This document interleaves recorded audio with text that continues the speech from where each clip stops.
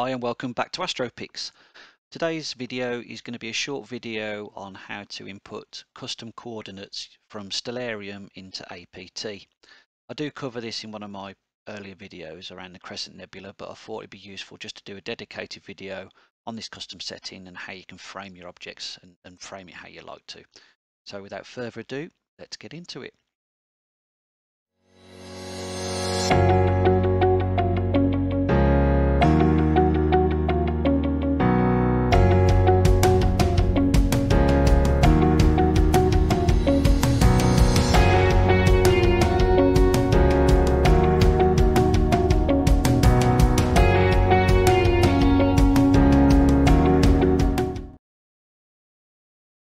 So here we are in APT.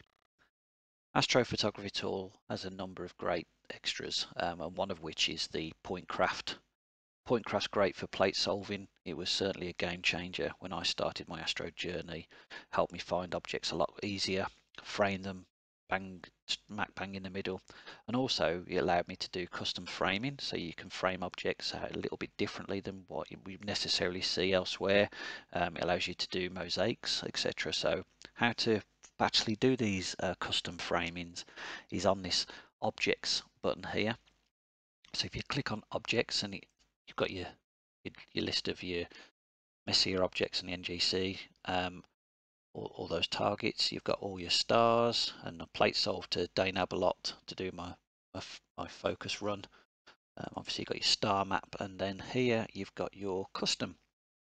There's a number that I've already entered, and today we're going to add a new one on the Flaming Star Nebula that I want to image. So to get those coordinates, we're going to jump over here into Stellarium,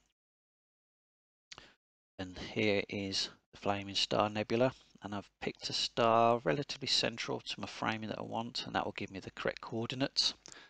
You can see the framing here that I'm going to be using my Newtonian, the 150 PDS 750mm with my Altair 26C. To put these details into Stellarium, it's quite straightforward. You click on the little spanner here, and it gives you your list of your cameras. You can enter all your camera sensor details in here, and you can also go to telescopes and enter your telescope details here. It's really straightforward, and I find it absolutely fantastic when you come to doing these framings. So jump back here. So I've got this star here, and we're going to take these on date coordinates from the top left, and we're going to enter those into APT now. Let's jump back into that. So to enter the details, you simply click on Add New, give your object a name, Flaming Star, and then all I'm going to put in here is just the details of the telescope and camera, so I know when I come to do my session what combination the framing's for. If you wanted to, you can also put here that's in the Mission Nebula, and if you wanted to put the constellation, you can do that as well. So we're going to pop those coordinates in here, which was 5, 18, 48.96, and then on here it was plus 34, so you just put the 34, 17, 46.6, and you click on save, and there it should appear there. So next time you come to do your plate solving session, you click on the point craft, go to objects, and it will appear there. Import that in, and away it goes. Just click go to, and it'll frame it exactly how you've selected it from Stellarium, which is absolutely brilliant. Something else I've done from the objects list is also export all these into an Excel spreadsheet. So you click on export all objects, and it gives you the option as an XML. So you save that, and then it comes out looking something like this.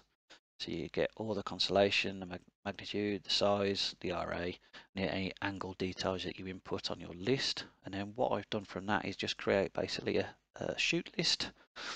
So tidied it up just a little bit. Put the details of the object, the names, whether I've imaged it or not, and the date I imaged it. So you can always go back and find it if you wanted to add more light frames to your to your session, and also just record for shooting darks, flats, dark flats, etc. And you can keep a record of your lights and build up a library of your shoot list. So that is really all there is to it. I hope you found this short video useful. If you did, hit a like and subscribe. I'd really appreciate it. And I wish you all clear skies.